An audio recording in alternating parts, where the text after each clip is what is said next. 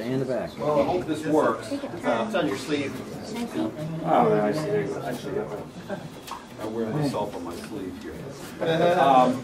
Some of you may remember back about a year ago, I passed around this part of this project ahead, and I can pass this around now because, as you look at this, this is one of the plates from the amplifier. Oh, right. And this is an Auxetophone amplifier. It was developed by Sir Charles Parsons back in 1906. This is a perfect GoTech project because why would anybody build an amplifier of inferior quality of an obsolete technology when you can go down and for $2 you can get an amplifier that works better? I guess it's just because I'm cussed and I want to have fun. Because the challenge is, can we actually do it? This is one of the plates, and I made the plates both out of aluminum, something I knew was not a good idea, but I did it anyway because I thought I could get away with it. Well, I couldn't get away with it. And if you look at the plate that I'm going to pass around, you'll see why that I got galling, and that created a real problem between them. So I replaced that plate with a nylotron plate, and it made a big difference. Essentially, I have here, first of all, I want to thank GoTech for this project, because without GoTech, I wouldn't have the amplifier that somebody contributed, one of the 3 giveaways. I wouldn't have known about the use of an electrodynamic shaker, which Bob Fulk suggested, and I was able to get one donated to me by Data Physics Corporation, which was very nice of them in exchange for letting them know how this works for this particular unusual project. As some of you may remember, essentially an Auxetophone amplifier is a pure mechanical audio amplifier. And all audio amplifiers, in fact all analog amplifiers of any kind, essentially work on the principle of modulating some constantly flowing stream of something. For example, with vacuum tubes, you use electrons in the vacuum tube, and the grid controls whether those electrons flow or they don't. In the case of the Auxetophone amplifier, there are 2 plates, and you can come up and look at this afterwards, that are meshed in such a way, they're about 12 thousandths off of each other, and air flows through it, and as these move, it modulates the air. Think of it as a controllable siren, essentially, in the way it works. Although you never want the 2 plates to close completely, because that does what in vacuum tube or any regular audio amplifier would be called clipping. It'll clip, and then you get a lot of distortion, and believe me, we've gotten a lot of distortion. Anyway, so I have down on the floor a regenerative blower. That modulates the sound. Is there something else that creates the sound? That modulates the air. Modulates the airflow. And the air, in this case, in 1906, they attached this to a phonograph and they would put it on a phonograph record. In order to be able to really test this, the shaker allows me to do this from any kind of audio source. And so I can go through all different frequencies and whatever. Ultimately, we want to use a diaphragm to activate this, more on this in a second, so that you can make essentially a completely mechanical PA system, essentially. That was never able to be done by Sir Charles Parsons, and I suspect the reason he couldn't was because of excessive friction between the 2 plates. So in any case, I'll start this up. And the other thing I would comment on is that the sound is far better at the back of the room than at the front of the room, because some of the distortion, you're going to see that this is not very high fidelity. But not CD quality. So not CD quality, it's CD quality. So, have you measured the frequency responses? I've done some crude checking of it, and it seems capable of going up quite nicely up to about 1500. And it may in fact be able to go higher than that. Let me make sure I've got everything. How loud is this going to be? It's not that loud. I mean, eventually should be able to make it very loud. So is all the air flowing through between these plates? It flows through the plates this way. In other words, but all of it, not just part of it. Not part of it. I don't know if there's here's a marker. If you look at, there's a plate like one that's passed around like this. It's got slots. Okay, there's a second plate. If you look from the side, there's a plate. There's 2 plates like this. Slot, slot, slot, slot, slot, slot, slot. And there's a second plate with slots that match those. that second plate moves this way. But the air is going through here and out. That's right. That's right. Exactly. But so you'll hear the air when I turn this on. You'll hear the air. The blower. Before you start modulating it. Before you start, you'll hear the air. There'll be a kind of a rush of air.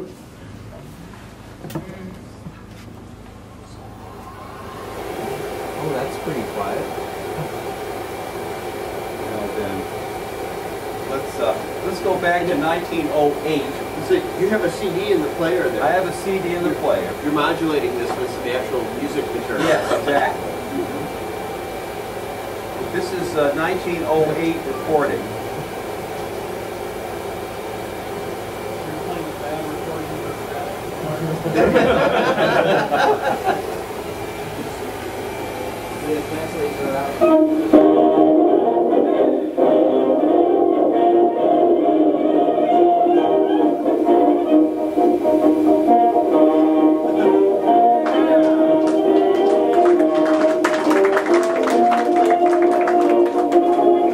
So I block off the air.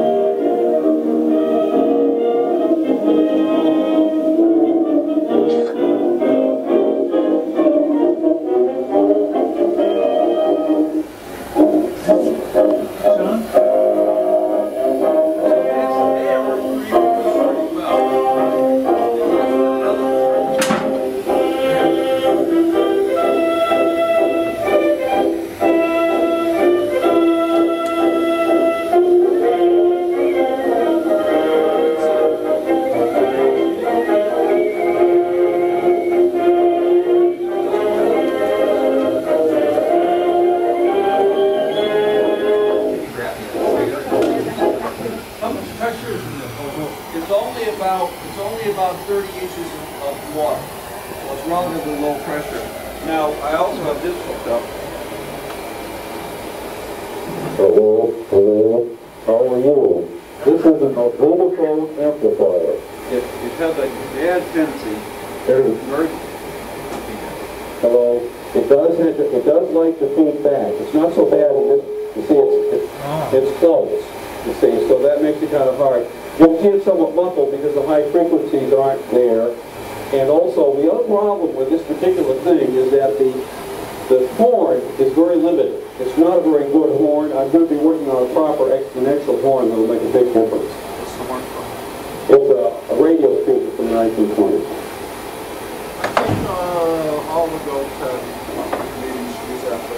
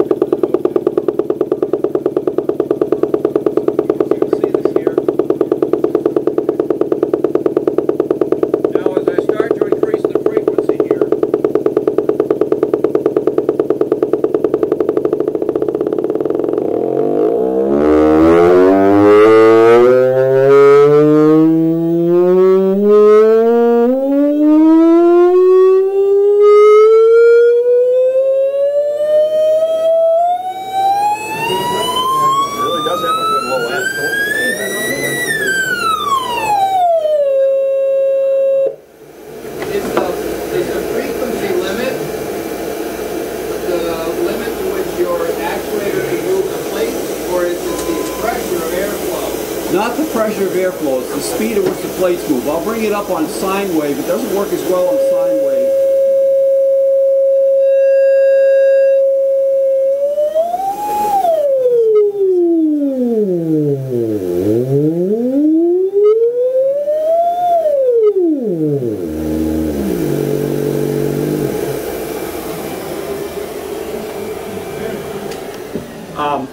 I think, you know,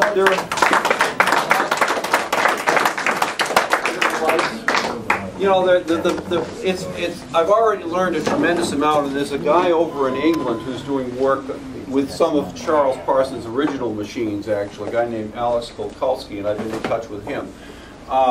Needless to say, I'm putting together some stuff for data physics as well. One of the things we've learned is that there are a number of limiting factors. Obviously, the more mass there is in what's moving back and forth, the less response you're going to get at high frequency. The other problem with it is that in the original design, the plates actually touch, and I have reason to believe that we can get around this if we can make a very, very clever and very carefully made device. It means suddenly we have to be very careful of machine work. That the plate is essentially floating above it on pivots, on a parallelogram pivot. If we do that, and we do it right, we should be able to basically eliminate the friction entirely. And if we can eliminate the friction entirely, I suspect that the quality of the sound will go up significantly. Similarly, if I put a proper exponential horn on this, and I actually own one that I built a few years ago, that should dramatically improve its performance, because this horn is as you look at it, you can see it's sort of an approximation, but it really isn't. And the cutoff frequency of this horn is probably around 600 or 700 hertz. So, needless to say, the more I can do with making the horn better, the better it'll be. Could you just epoxy the end of that thing onto a speaker cone? Not really. I mean, you're trying, the whole purpose is to try to modulate the airflow. You see? Right. No, I'm saying instead of your expensive activator. device, your activator. Oh, I tried that first, and in fact, yes, you can. The first time I ran that, but the problem with it is that the sound from the speaker coming out. You have to perforate most of the speaker. Yeah, I get it. Sure. What I more to the point, I'd like to be able to take that same device and then shield it right, and then use it as the. Once we get the more delicately built one built, I want to try doing it with that, using no amplification, external amplification at all. Just use your mouth speaking into this thing, bring this to move. Oh, it should work. The other comment I would make about this is that there is actually a why to do this, and that is that if you make this right, post-apocalyptic PA, you can make things extremely powerful. I mean, in fact, you know, there are versions of this that are used for testing in industry that can produce up to 10,000 acoustic watts. So, you know, which is significant, far beyond what any normal amplifier could do. So, one of the things I'm doing is heading in the direction of trying to build more high-powered versions of it. You talked about trying to reduce the friction of the two plates, and they're friction-free, but don't you run into exactly the same problem again with the friction if you use too much air power? If there's too much air pressure? If they are balanced right, and that's a critical thing. If the bearings are good enough to hold it, it won't matter. And remember, we're still talking low pressure. I mean, you're not talking more than 5 or 6 pounds of pressure. How about a flexure, John? That's exactly what we want to use. Oh, okay. Yeah, the flexure. We're using essentially what are called flexure bearings. Yeah. Oh, okay. I think you're making that up. What about using an air bearing? Nobody wants to describe that? It's very hard to hold it. It's very hard to hold it precisely in the right location. I mean, it would float then. Yeah, I mean, you know, certainly. You have a question? Magnets. Yes. So if you're actually going to like use this, like you could probably use this if, like, for instance, like if you were going to try and get the plates to go farther apart from each other. Yeah. Well, you could. What if you use like magnets? You know, like I actually thought about that. But it becomes a problem because as they lift off, then they're going to have to come up against something. and then you get friction on the backside. We've thought of using roller bearings, ball bearings, and stuff like that. I think flexure bearings are going to be the way to go. Yeah. Sandwiches of Delrin, you know, on Water cool it? plates. You mean let them rub? Aluminum, yeah. Well, that's what I've done here essentially. Oh, okay. I've got an aluminum plate here, and then I've got a piece of what's called an Electro, which is a lubricated bearing material, and that made a huge difference in the performance of the thing. You could use Bowditch and pour your own. Bowditch bearings and pour your own. Yeah, I suppose. And it'd be appropriate technology for the age. Well, actually, what they used to do, and it's incredible though. I mean, you've seen that plate circulating around here. Parsons made the original ones using basswood, and they cut those slots with a fret saw. And they were cutting slots that were smaller than the slots that I have here. It gives you a feeling for what people could do back then in terms of the quality of workmanship. Now, you had mentioned that you made that plate out of aluminum. Right. Did you say you were going to do something different on that, or you weren't satisfied with aluminum, or you were? Well, one of the plates will continue to be aluminum. You know, you want the plate to be as light as possible, and so aluminum would be the thing to use. A friend of mine, Klaus Berner, is involved in this as well now, and we're going to start looking closely at the construction. One of the advantages of the way we're now designing it, and actually I do have some drawings I can show you to people afterwards, is that the top of this will be open. You can look down on the top of the plate, and then we can put windows in there, so you can actually look in and see the plates. From an educational point of view, this is a purely mechanical demonstration of the concept of what an analog amplifier is. And for that reason, I think it might have possibilities as an exhibit or something of the like. So people can actually see the relationship between a controlling signal, you know, modulating a high power signal of some sort. And this is not a joke. Have you considered the Amish? True. I mean, there are a lot of things that the Amish have adapted to be pneumatic. Yeah. Well, certain sects, will not use electricity. And they will use a pneumatic blender. They will use a pneumatic whatever. This is a pneumatic sound amplifier. That's right. Yes, and they also, also on acoustically recorded phonograph records can be played over this. No, I'm thinking dance parties. But yeah. Those Amish. Get down. They're cut your beard off. You're right. I've had good luck building fluxes with a beryllium copper sheet that we've master cells. Yeah. You can get it in whatever thickness you want, and it's bendable enough so you can make shapes, but springy enough so it actually functions as a reasonable spring.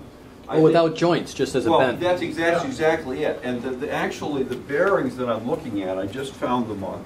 Isn't the internet wonderful? When you're building 1960, what's the internet? When you're building 1960 amplifiers, there's a type of bearing that's called a C-flex bearing, and essentially you have.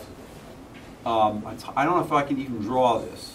There's like two pieces of thin material that are put together inside this barrel-like device, and it allows it to rotate a certain number of degrees. And with what we're doing, in which we're planning to have this thing only move probably half a degree, it's only moving 25 thousandths back and forth. Is it translation or rotation? It's slightly. The bearings rotate this way, but they're tiny, and you can use them as the pivot points of longer arms. Or you could just make the longer arm out of yes, that was our original design, actually. But in fact, you're just saying do this, right? This may be. And then slots are in here. Yeah. Yeah, you can just clamp it. Okay, guys, I'm gonna. And then wiggle it back and forth. Okay, and then you just wiggle it. Digress in here. Okay, we've got another long presentation. Yeah. Thank you all very much. Let's get